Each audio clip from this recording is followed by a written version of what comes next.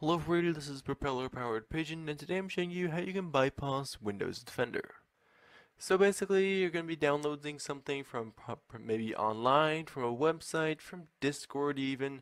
Um, Basically, to do this, you do definitely need to 100% know that it is safe. If you're unsure whether it's safe, or you don't really know, stuff like that, then definitely don't do this. That's just stupid, right?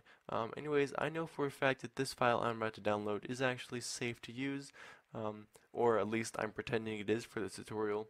Anyways, we can go ahead and click on this to automatically download it.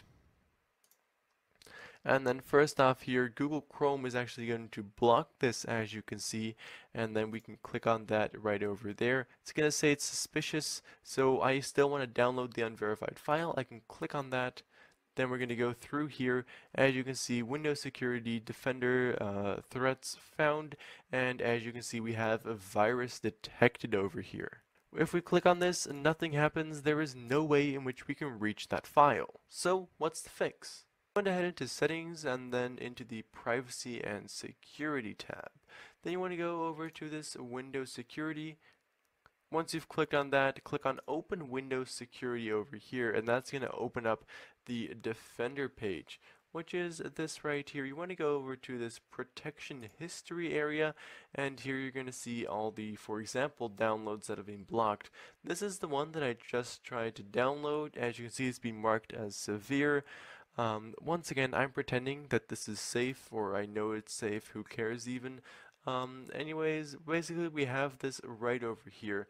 We just want to locate the one that you just tried to download. You can do that by looking at the time of the threat block, right? So you just want to click on that. Here you can also see the affected items.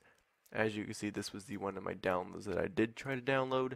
So you want to click on this actions button over here, and then you should just be able to click on allow over there. Once again, please only do this if you're 100% sure that this file is safe. Anyways, I can do that over there, and then this is going to be good. So I can close this once again. Now, as you can see, it is still going to be blocked because the virus is detected. So to fix that, what I need to do is just once again try to re-download it.